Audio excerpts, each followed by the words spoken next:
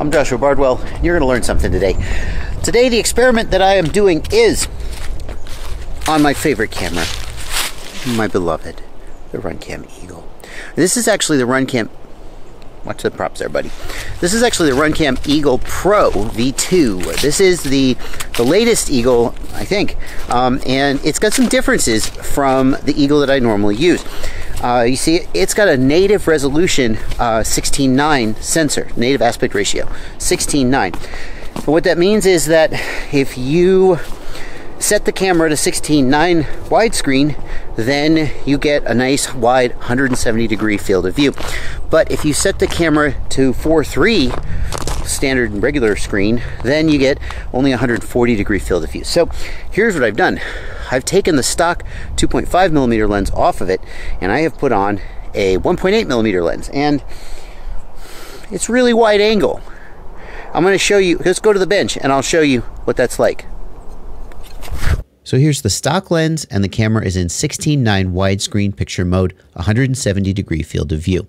Now we're going to switch it to 4:3 and we get the narrower 140-degree field of view. But let me show you something. Watch this. I'm going to bring back in the 16:9 image, and you can see the camera is just slicing off the outer edges of the picture. Watch, here's the 16:9 image, and I'm just going to stretch it back out.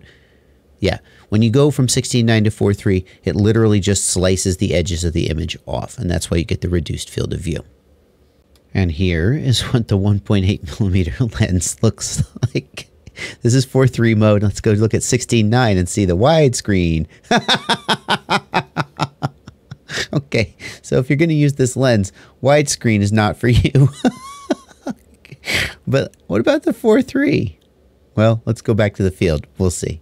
So when I saw that, my first thought was, well, this is clearly not going to work. And my second thought was, well, why don't we do a fly it? And let's just find out. So that's what we're going to do.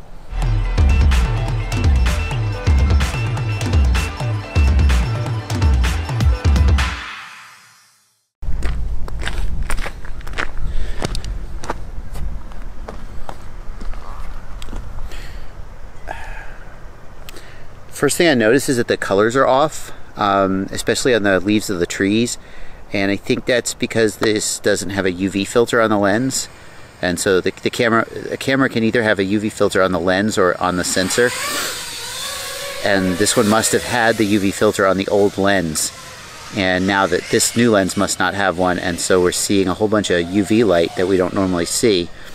Some people do it for artistic effect. It does look kind of cool.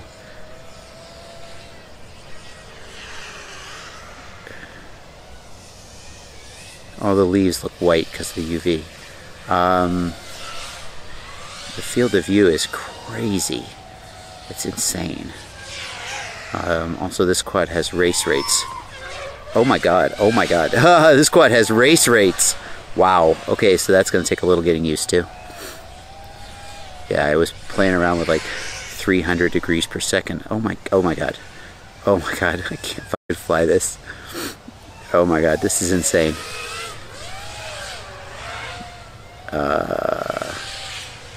Wow.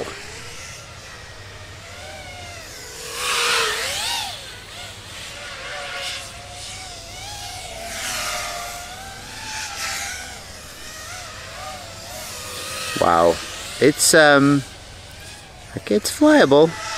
The rates are actually taking more getting used to than anything. Could you like shoot gaps with it? I mean, that's the problem with wide field of view, is difficulty shooting gaps, right? Because you the gaps look smaller in this. Oh my god. Yeah. And obstacles coming out of nowhere. Oh. There you go.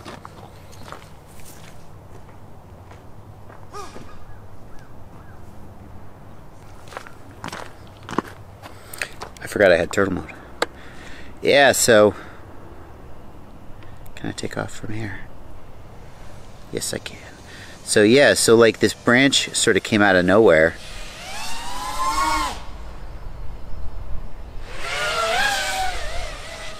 Yeah, see, obstacles, even obstacles like that I know are there, are coming out of nowhere. it's hard to judge proximity. I would get used to judging proximity. See, like I can't really tell how far I am from the fence. It looks like I'm really close, but I'm not sure if I am or not. But I would get used to that. And in fact, you could probably fly closer to things because you have more peripheral vision, so you can know how close you are to the object. Whereas with a narrower field of view camera, you would just be guessing. But like obstacles just sort of come out of nowhere. See that tree, that scraggle tree there? There it is.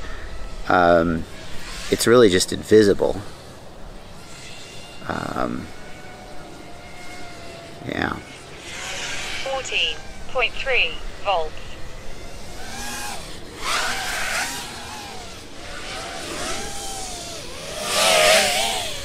On the other hand, cornering should be easier because you could be tighter into the corner and just barely miss the obstacle.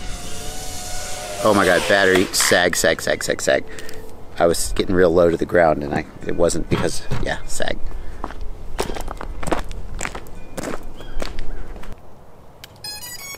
Telemetry recovered.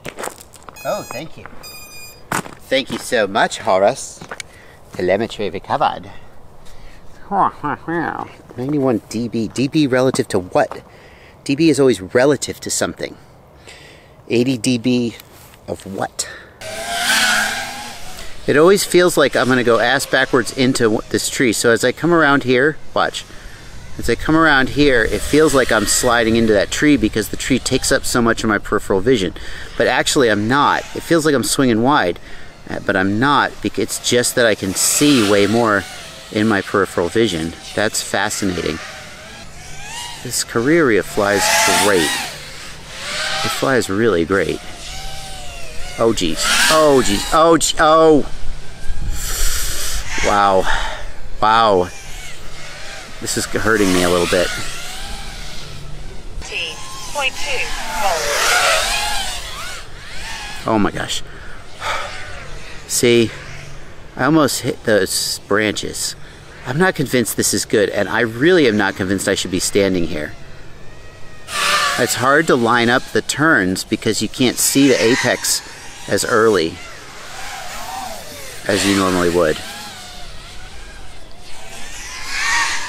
Gosh, this Carrera it turns so good though. Wow, the Talon corners so effing good. See? Oh my god. Okay, I gotta stop. I gotta stop. This is stupid. It also looks like I'm about to just freaking head on the thing. Oh my god. Looks like I'm about to freaking head on the thing. Wow. Okay. The Carrera Talon on a windless day corners better than any quad in existence. I mean, wow. And number two, this lens is terrifying. But I think you could get used to it. But I'm not sure you should. Happy flying.